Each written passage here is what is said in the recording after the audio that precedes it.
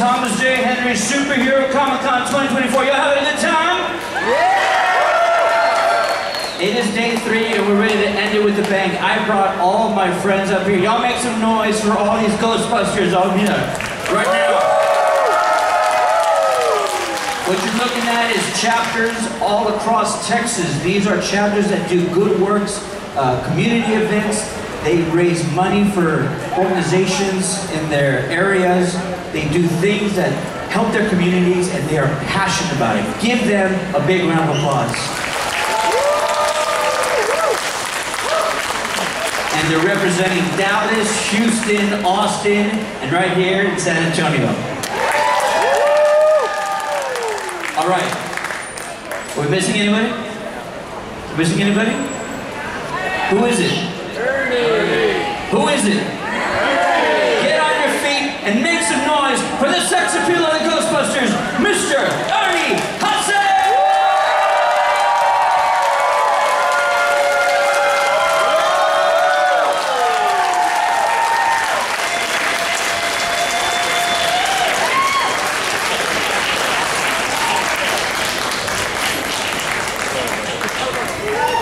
Once again, y'all make some noise for our Ghostbusters on this stage. Thank you guys. Thanks so much.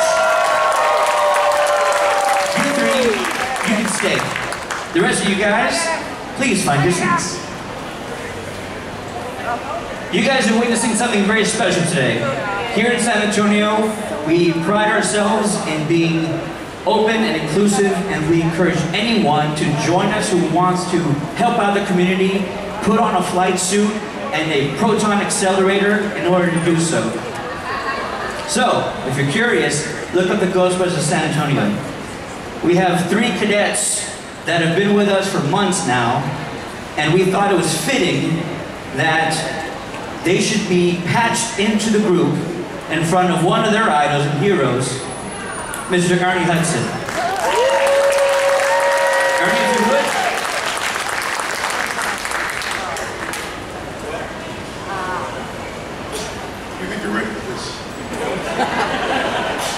We're talking about families.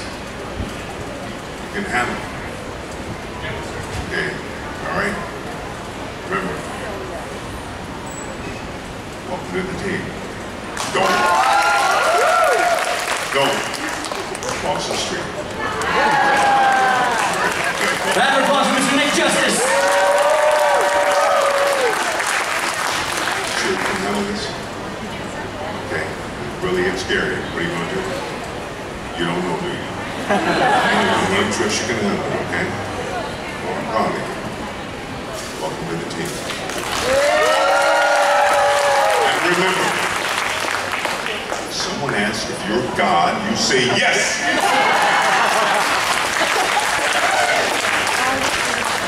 Oh, you. I heard about you. I heard you have the tools, you have the talent. You ain't afraid of no ghosts. We need men like you, okay? Keep these people safe. Think you can handle that? That's what I'm talking about. Welcome to the team. Y'all make some noise for the 3 latest additions to the San Antonio Ghostbusters! Oh, and what about you guys? You sure? Yeah! You can handle it? I mean, I'm talking about things. Trust me. I have seen shit that'll turn you white! Okay? Alright. Each of you, I can't patch you in right now, should all be Ghostbusters. But in the meantime, I have this for you! Alright. I have no idea what these things are. But alright. Cool. Right here. Deep ball. There's nothing else. Okay, great. Alright guys, hey, hi. So we're so proud to be a part of that ceremony and think of 40 years later what we've started. And I gotta tell you, these Ghostbuster chapters, they do some amazing charity work in their community all over the world. I mean, they're Ghostbuster chapters in every country around the world. and they raise a lot of money for a lot of really, really good causes. So I'm really proud. San Antonio, Ghostbusters, all the Ghostbuster groups all over Texas. So, you know, thank you guys for being incredible. Thank you guys for supporting me.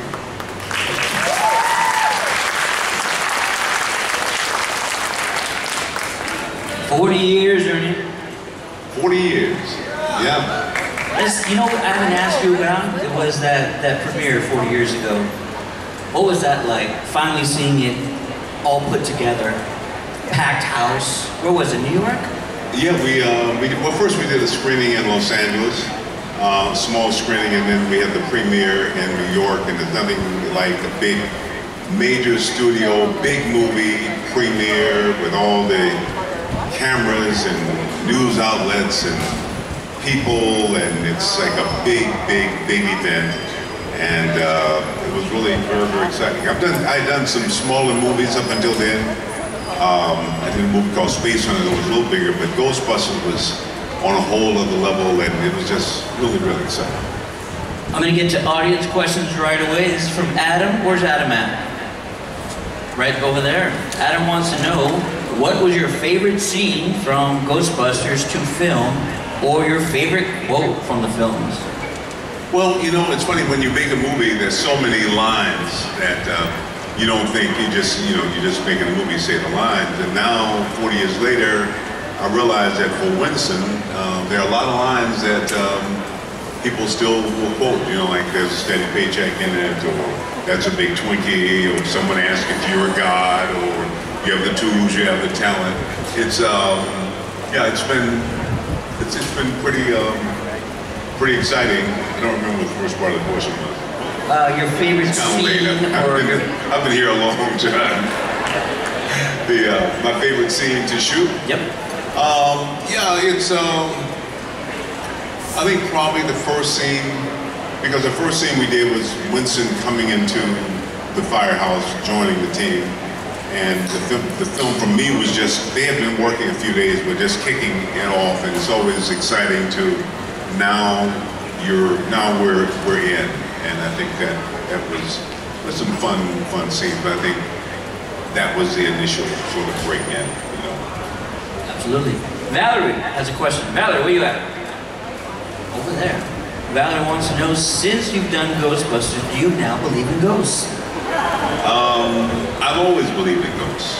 I grew up in a family that very, very much believed in ghosts and believed in, you know, supernatural things, and so I've always, you know, kind of questioned some things, seen some things that couldn't quite explain. I can't really say a ghost has ever came up to me and sat down and say, "How's it going?" But you know, but I believe that there's something beyond what we can experience. We only have 5 senses. And, you know, now with the discovery of all kinds of waves, and there are things going on that we don't have a clue. So I believe there are things going on. They say you can't destroy energy, we're energy. So what happens after this life, none of us really know. But I believe definitely there's a lot going on that we can't explain or understand. But I do think it's more for our benefit, and I believe that there are spirits that will guide us. I believe the movies don't make money on showing good, happy ghosts, so they like to make them scary and all that, but yeah, I've always believed in ghosts. Got a question here from Tony. Tony, where you at, Tony? Right over there. Tony wants to know, did you ever think Ghostbusters would have developed such a cult following, that it would be this popular? When did you know? Well, you know, we did the movie, and I met the guys. I knew the movie would be successful. I knew we were making something really special. But most movies, they'll come out, and if they're lucky, they'll hit #1 for a couple of weeks, and then it'll, you know, something else will come along and take over the top spot, and people will forget about it. But what was really exceptional about Ghostbusters was we opened #1, and then for weeks, and then it turned into months, we were still at the top of the chart. People were still singing the songs. And what amazed me was after 2 or 3 years, people were still singing the songs and making their jumpsuits and their backpacks. And then 10 years later, people were still singing the songs and making their backpacks and wearing their jumpsuits and turning their cars into ectomobiles. And then 15 years later, 20 years later, people were turning their kids on to the movies, and 30 years later. So I didn't expect that. I've done a lot of movies that have been very popular, but there's something about Ghostbusters. And also the interesting thing about Ghostbusters, unlike say Star Wars or Star Trek or some of the other big franchises, the studios really pushed those films, really got behind them. Ghostbusters, the studios just kind of left it alone. It was the fans who sort of picked up, and the fans started making their own, you know, fan films. Yeah, and so it really was driven by the fans, and I was very touched by that, very excited. But no, I had no idea that I'd be 40 years later sitting on a stage talking about Ghostbusters. But I'm very happy. I'm very thankful. I'm very proud to be a part of it, and I'm very proud to be a part of. I hear so many stories. I traveled just in Argentina,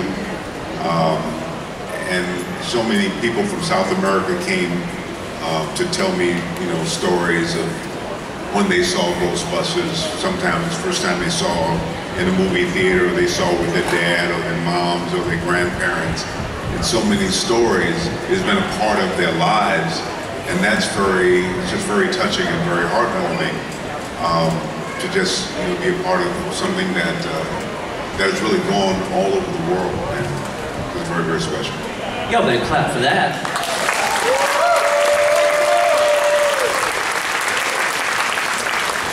This question is from Juan, and this is kind of a good segue because you were just talking about all these other franchises in cinema.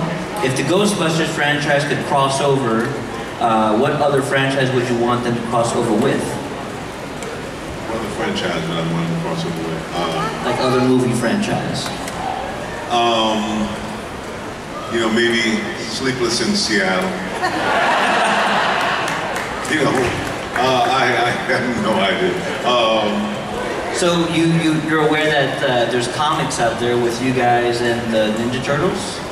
Oh, that's right. Yeah, no. It's in fact, I saw Transformers. There's some Transformer toys. Yep. Ghostbusters. Crossover there. So yeah, I mean, you know, there's always somebody will figure a way to make some money on it. You know, since I'm not getting paid, it's not something I think a lot about. But you know what? If they do, and you know, if they need Winston, you know, if there's a steady paycheck in it, hey, I'm ready. You know. Franklin, where's Franklin at? Somewhere. Oh, hey there. Franklin wants to know, what was it like filming with the crew in Frozen Empire? You have a much younger cast in Frozen Empire. Yeah, it's you know, we you know, life goes on, and I love the fact that Egon's family is now sort of, you know, running Ghostbusters. We knew that we had to pass it on to the next generation. I think they were probably a little bit nervous about just passing it on, so they kind of keep what they call us OGs now, so they wanted us to be a part of it. I think they loved it to kill us off, but just in case. So until further notice. But I really loved the new McKenna Graves, and just, it's just a great group of people, very professional. I love working with them. I always learn from anybody I work with them. So I'm very happy. But I know that they're more than capable of, you know, moving things forward. So yeah, it's just another good thing to say about it. There's not a name on this one, but I'm going to take a shot in the dark. This is one of the Ghostbusters. It says, Ernie, how do you feel after a day of shooting wearing a heavy-ass proton pack? Any tips for us Ghostbusters with sore shoulders after a long day of busting? Well, you know, yeah, sometimes, you know, work, especially working long hours, like at an autograph convention when they bring you in at 11 o'clock and you're still here at 7. but you know, there's, yeah, the pack's a little heavy. I like the fact now of being almost 80 years old, and I mean, I'm good, you know, so I got the pack, I'm bouncing upstairs and stuff, you know. But I look over at Danny, who's sweating very heavily, and Billy, who's sort of leaning up against the wall, and you know, so yeah, it is what it is. So if you got to carry a pack, just make sure you're in good shape as best you can. And I mean, I love the guy, so I'm probably not answering the question well. I wish I'd made lighter packs, but they didn't. So, but I have no problem. I'm good. No issues here. Next question. Charlie wants to know what it was like working on Grace and Frankie. Any Grace and Frankie fans in the house? Yeah. All the ladies. Yeah, no, Grace and Frankie, it's a great cast, you know. I mean, people that, when I started out, they were already big stars, you know, Jane Fonda, Lily Tomlin, and Sam, Martin Sheen. It's just a great cast. Great people. Whenever you work with really good people, you know, you bring your best, and the professional ones always bring their best. But over the years, I've worked with Betty Davis and Laurence Olivier, and I've had a chance to really work with people who are at the top of their game, and it's always inspiring to me because I never want to be left behind. And when I first asked to be in this business, I wanted to believe that I am the best at what I do. So when I see someone, it's really inspiring. And working on Grace and Frankie, I just have so much love and respect and appreciation for people who are at a certain age and they're still at the top of their game, you know, and you know, they're not asking for, you know, any help or whatever. They come to work to dance, and I love to dance, so I just feel very blessed to be able to be in the mix. You get a lot of compliments from your female fans for the show Grace and Frankie. What are some of the things that they tell you they most admire about your character on that show? You know, I don't know. You know, different fans will come up about different movies.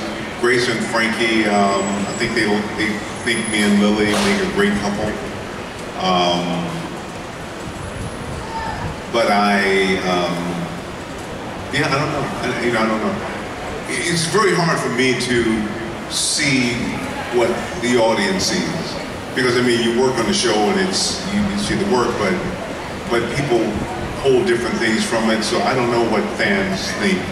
I don't even know what it means. Say, well, I'm an actor and you're kind of famous. I don't know what that means. You know what I mean? It's sort of my life. I don't know. But I'm happy to hear that people enjoy it, you know. It's all just really a job.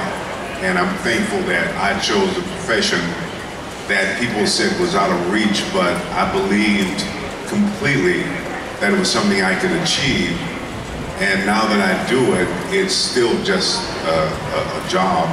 I'm happy they pay me well, but I would do it probably even if they didn't. But it's,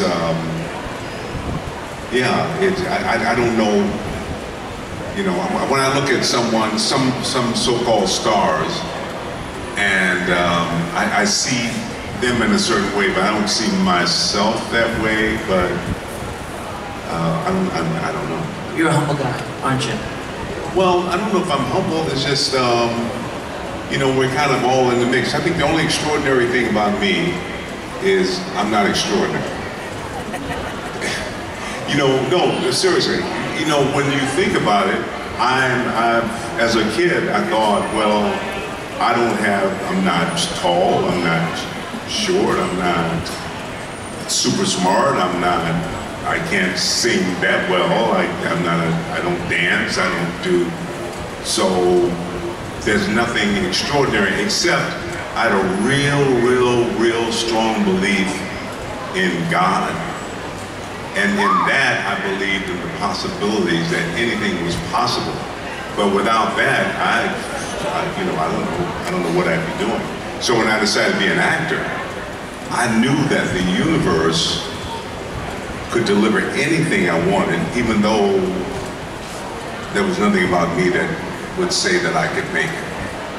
So, you know, and yeah, so I don't know if that's being humble. It's just that I know that how I got to a certain place was more a tribute to what I call God or the universe than anything that I could have done. Because I'm not that smart. I didn't figure anything out. I just know that if I trust, if I believe, and if I remember to love myself, not be mean to myself, because sometimes you really want to beat up on yourself, but if God is really real, if He really created me, then I gotta be special in my own mind. But I also know everybody else is special too, so, you know, but I have to love myself first, because a lot of people will tell you things that aren't very nice, and when I start to believe that, then all the things I want begin to go out the window. So the only thing that makes me know is that if God is real, then anything is possible. And that's why I'm sitting here now.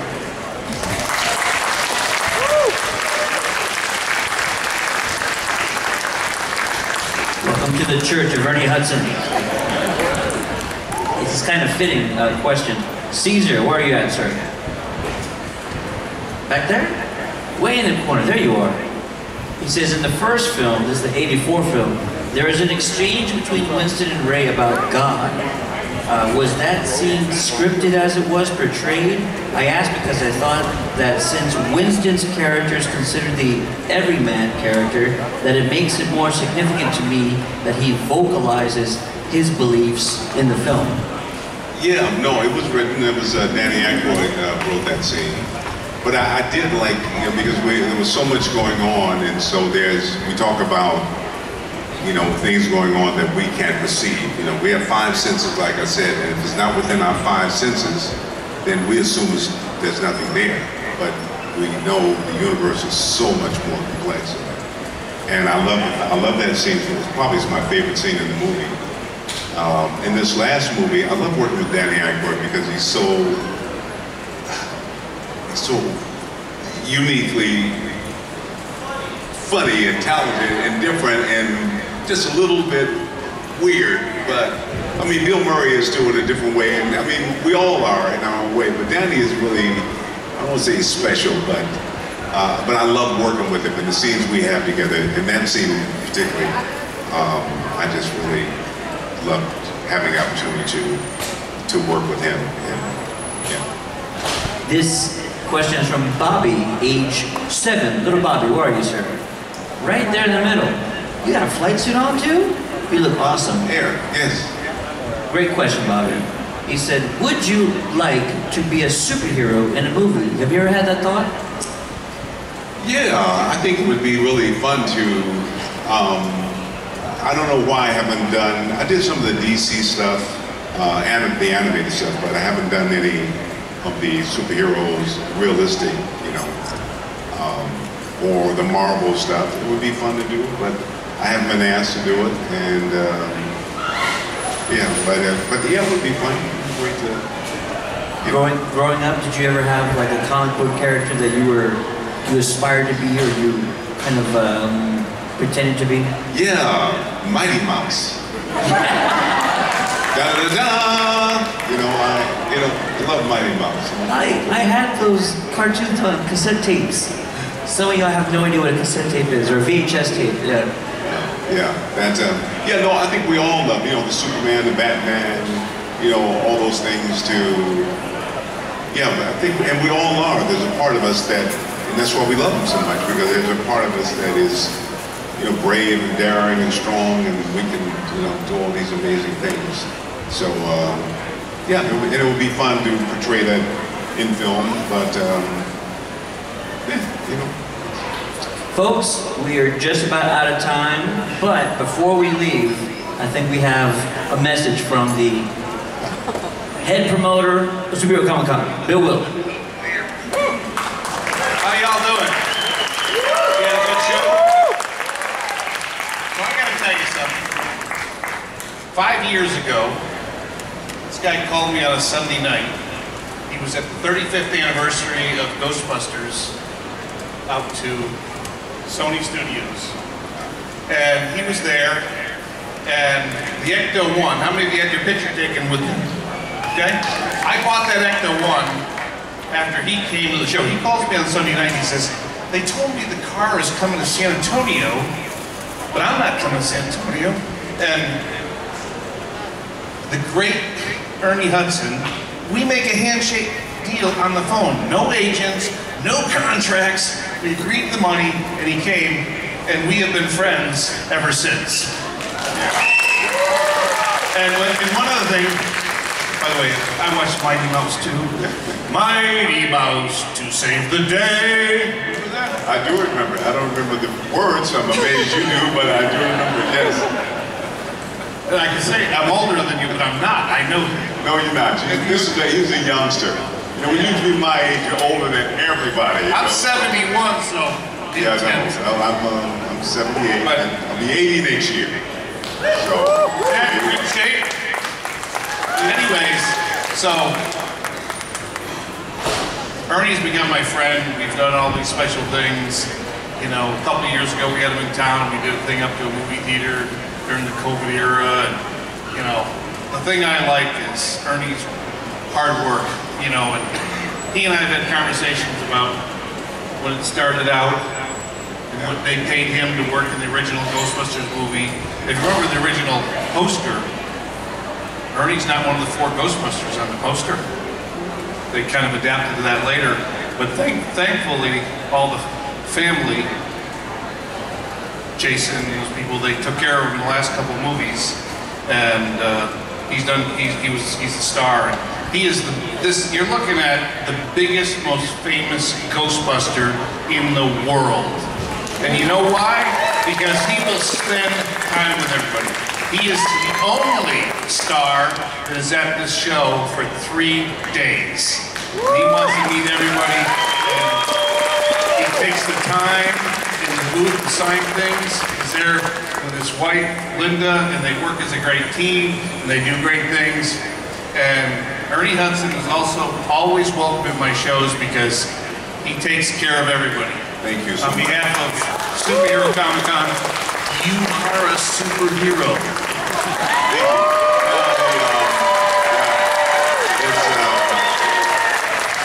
Yeah, you know, I was talking earlier about, you know, trusting yourself and that there's a God or there's a universe that will guide you.